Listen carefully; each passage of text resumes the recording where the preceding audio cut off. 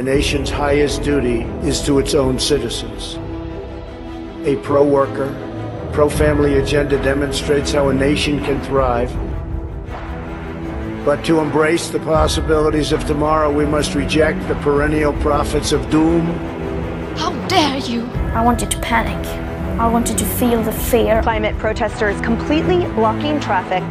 We have to prepare for a more angry world. These alarmists always demand the same thing, absolute power. What we are very proud of is that we penetrate the cabinets. To dominate, transform, and control every aspect of our lives.